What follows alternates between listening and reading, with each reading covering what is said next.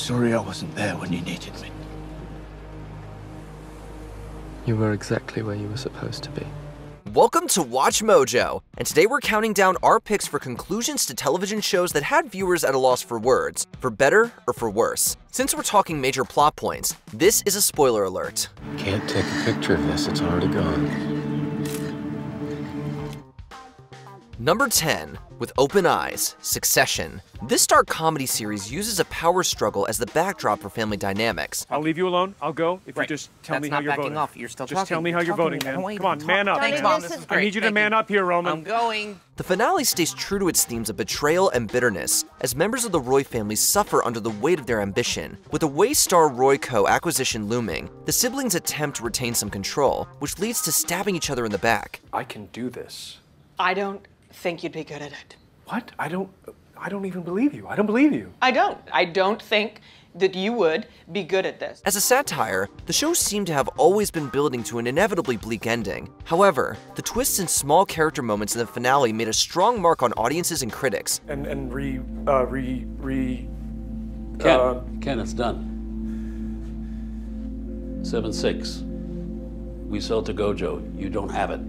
Much like Kendall's last big scene, all we could do was quietly let the shock settle in as it all came crashing down. Number 9, Who Am I? And Hello Elliot, Mr. Robot. The protagonist's struggle with mental health tended to make the narrative of Mr. Robot difficult to follow. I'm alive.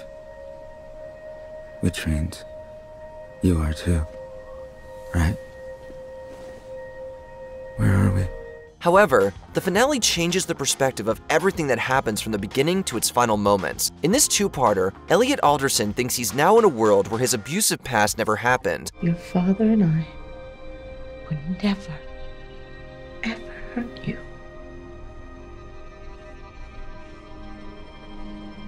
We love you. After killing his alternate self to claim the latter's life, he finds out that nothing around him is real, even the Elliot we followed for the entire series. The real Elliot was trapped in his own mind by the mastermind Identity, who was the point of view character of the show.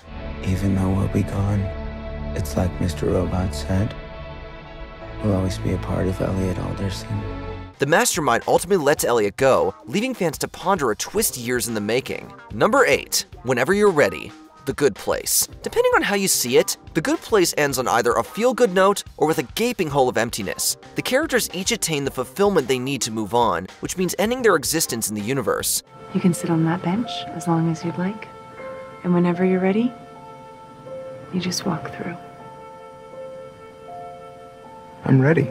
The show's creative team probably could have kept the story going or left room for the opportunity, but the ending opts for a more definitive approach, with Eleanor finally passing through the door to finish things up. Is anyone's guess. But as a very wise, not robot once told me, the true joy is in the mystery.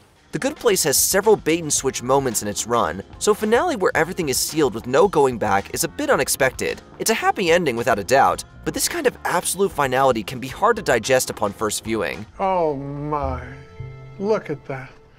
Oh, thank you. Thank you so very, very much. Number 7, Remember the Monsters? Dexter. I love you, Deb. Ask a Dexter fan about this episode from the show's original run, and you'll likely never hear the end of it. When his sister Deborah is pronounced brain dead from an attack by the villain, Dexter seeks revenge and ends his nemesis. Foolish dream that I could have a happy life. Is that why you're here? Tell me all this.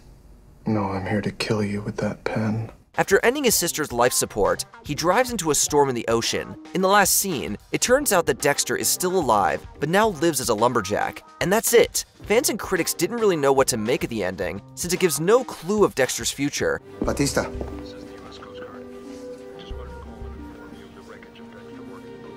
Dexter? After watching the main character take out serial killers and evade capture for so long, the abrupt and rather ambiguous ending was polarizing for audiences. Number 6, Saul Gone, Better Call Saul. Topping the Breaking Bad finale was always going to be difficult, since that ending left audiences riveted by Walter White's demise.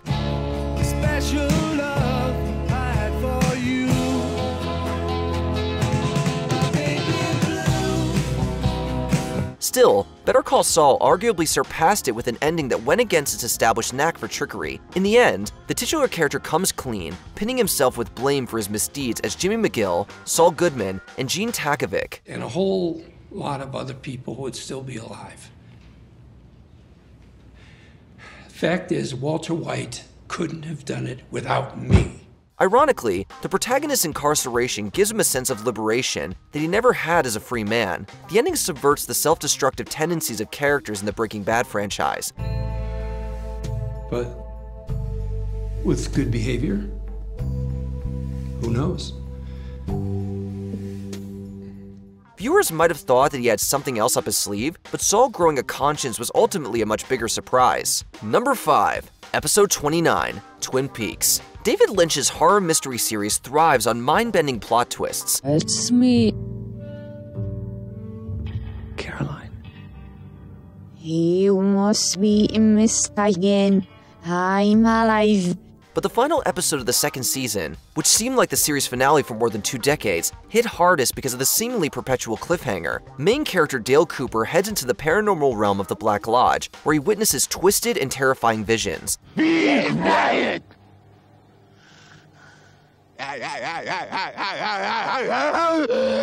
You go. The episode leads us to believe that Cooper survives along with his lover, Annie. However, a twist in the last moments of the episode reveal that Cooper is a doppelganger controlled by a malicious spirit. I need to brush my teeth.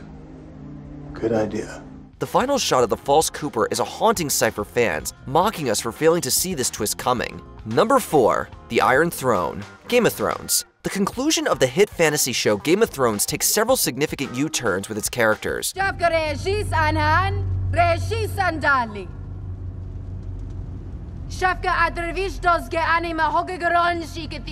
Those expecting to be wowed by the finale were largely disappointed. The ending sees Daenerys Targaryen complete her sped-up villainous turn, devastating King's Landing.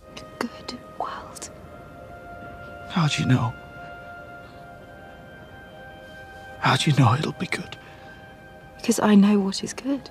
Her execution by Jon Snow leads to a mild power struggle and a slightly new form of choosing a monarch in Westeros. The lack of justification for things like Bran's selection as king and Jon Snow's exile remains hard to believe. First of his name, King of the Andals and the First Men, Lord of the 6 Kingdoms, and Protector of the Realm. While some have come to accept the finale since then, audiences generally have difficulty with such a disappointing end to a landmark show. Number 3. The End. Lost. Another finale that polarized its fan base. Lost concludes with the characters moving on to the afterlife. The central conflict between Jack and the Man in Black comes to an end, with Jack giving up his life for the sake of his friends. I do have to. No, you don't. Let the island sink, Jack. I can't. It's also revealed that the flash sideways device at play throughout the last season is a kind of purgatory. While an inventive idea, viewers were divided. The finale goes for a peaceful resolution, but uneven execution of the unwieldy plot hindered the storytelling. Then how are you here right now?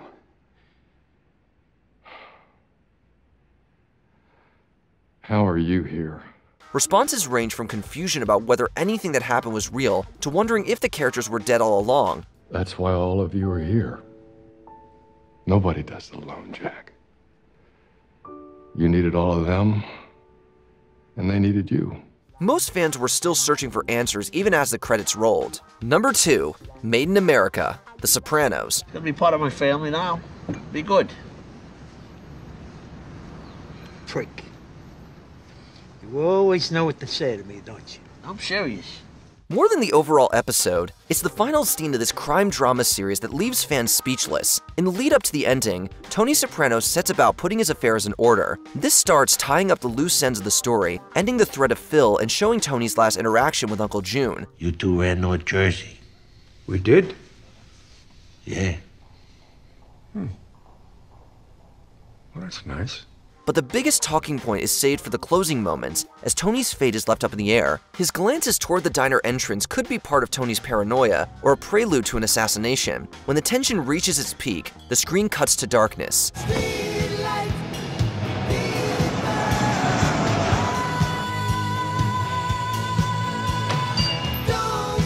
Years later, the suddenness of the show's end still has us reeling. Before we continue, be sure to subscribe to our channel and ring the bell to get notified about our latest videos. You have the option to be notified for occasional videos or all of them. If you're on your phone, make sure you go into your settings and switch on notifications. Number 1. Everyone's Waiting, 6 Feet Under. Few shows can claim a finale that satisfies everybody, but the acclaimed HBO series 6 Feet Under came quite close. I can't be at home right now. Where will you go? Here. The last episode sees the Fisher family coming to terms with the early passing of eldest sibling Nate. It eschews plot twists and last-minute revelations for a humanized portrayal of people moving forward. To Nate. To Nate. To Nate. To Nate. To my firstborn. Of course, the part that takes the episode to another level is the final montage. Set to the stirring track Breathe Me by Sia, we watch as every member of the family meets their end across decades.